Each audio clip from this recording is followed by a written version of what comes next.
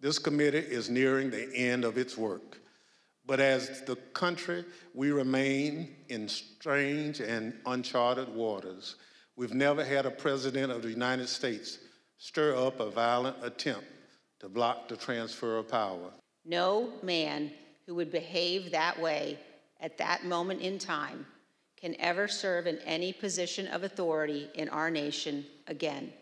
He is unfit for any office. The committee found that Mr. Trump raised hundreds of millions of dollars with false representations made to his online donors. The proceeds from his fundraising, we have learned, have been used in ways that we believe are concerning. In particular, the committee has learned that some of those funds were used to hire lawyers. We've also obtained evidence of efforts to provide or offer employment to witnesses. Title 18, Section 1512C, which makes it unlawful for anyone to corruptly obstruct, influence, or impede any official proceeding of the United States government. We believe that the evidence described by my colleagues today and assembled throughout our hearings warrants a criminal referral of former President Donald J. Trump, John Eastman, and others for violations of this statute. We believe that there is more than sufficient evidence to refer former President Donald J. Trump, John Eastman, and others for violating Title 18, Section 371. This statute makes it a crime to conspire to defraud the United States. In other words, to make an agreement to impair, obstruct, or defeat the lawful functions of the United States government by deceitful or dishonest means. We make a referral based on Title 18, Section 1001, which makes it unlawful to knowingly and willfully make materially false statements to the federal government.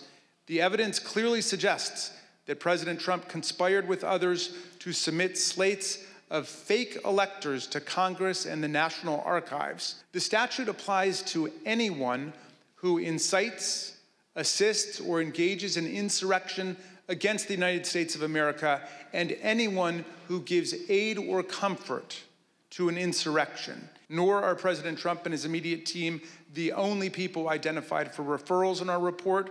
As part of our investigation, we asked multiple members of Congress to speak with us about issues critical to our understanding of this attack on the 2020 election and our system of constitutional democracy. None agreed to provide that essential information. As a result, we took the significant step of issuing them subpoenas based on the volume of information particular members possessed about one or more parts of President Trump's plans to overturn the election. None of the subpoenaed members complied, and we are now referring 4 members of Congress for appropriate sanction by the House Ethics Committee for failure to comply with lawful subpoenas. Mr. Chairman, I move that the committee favorably report to the House the Select Committee's final report, which includes the committee's legislative recommendations and criminal referrals of Donald J. Trump and others, pursuant to Section 4A of House Resolution 503. Mr. Chairman, on this vote, there are 9 ayes and 0 noes. The motion is agreed to.